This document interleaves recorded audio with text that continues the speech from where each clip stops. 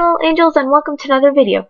So in this video I will be showing you how I basically the text, how I make them spin, come in, and also rotate on its axis stuff. So basically I'll show you how to do this, or just simple come in from a side and stuff, and I'll also show you how to do that spinny thingy as well.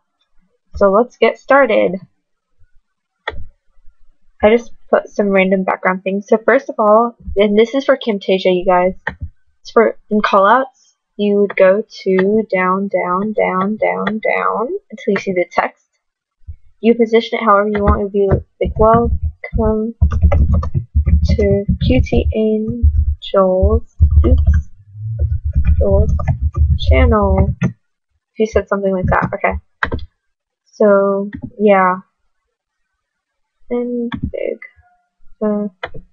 white. Okay, that will show up. So for this one, you basically have this wherever you want it to start from. Like in that case, I'd actually start from outside. And here I just like added. Okay, maybe the text is added there. I'm just gonna move this up higher. Okay. So basically, it starts off outside, right?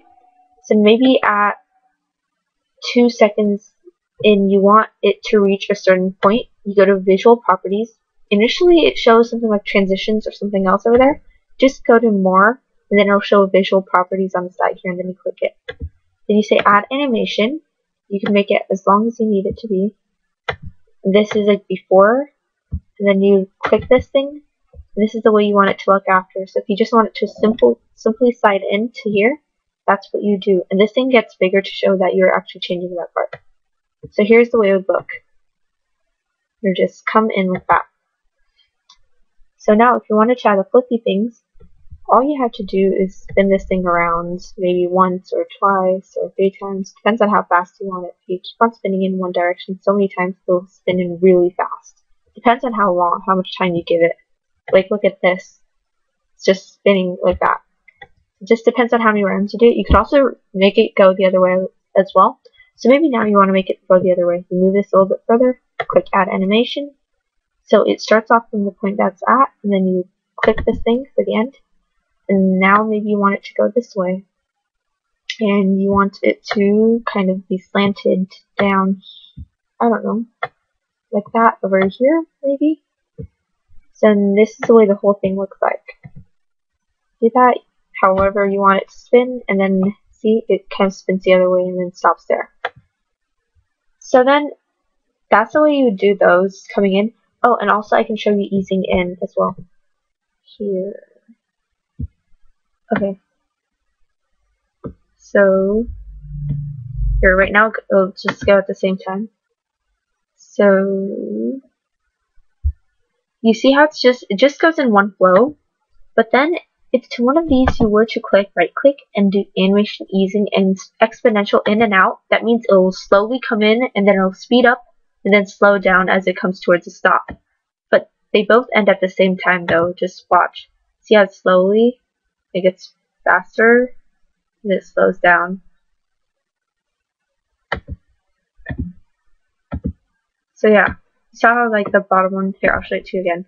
Slowly comes in, see how much faster it came in, then it speeds up, and then it slows down towards a stop, while that one went at the same time.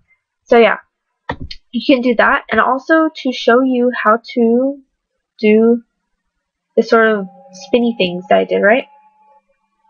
Okay, if I add another callout, text, work too. Okay, so in this case, to show you how you do the spinny things, maybe you want it to do the weird spinny things while it's going upwards. So to do those random spinny things, if you want a series, you'll have to start with a bunch of different ones. So again, visual properties, add animation, however long you want it to be. Okay, so then after you have it in a place, designated area, click on the video. Click on it, and then what was I going to do?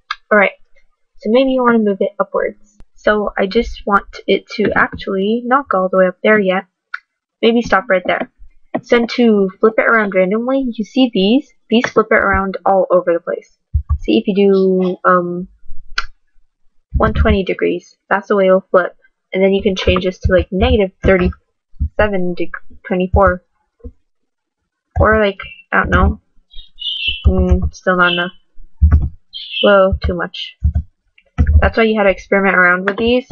Then you come up with a number and see how it does that. So for now, this is what it does.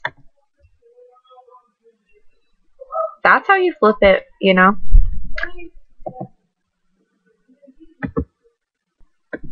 Okay, so now to continue it, you select it again, add another animation. I could just make it longer so it goes to the end. Then I want it to go all the way up here, and I want this thing to, actually I don't want it up there yet. Maybe I want to move it to the side. Then I change this to negative something, positive. Woo, that was weird. By the way, these are just in terms of degrees, up to like 360 degrees or negative 360 degrees, whether you want to like clockwise, so to speak, or counterclockwise.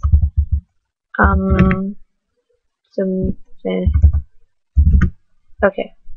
And then I might want to just end it and join it so that it means it will keep changing throughout this whole thing.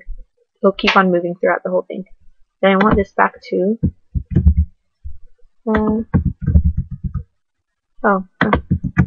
okay, then I want it back to normal when it reaches up here. So now let's see how it looks. Well, we already know the beginning part. So you see how one of them, this upper one, actually like goes faster at this part and then slows down here, and it starts off slow as well.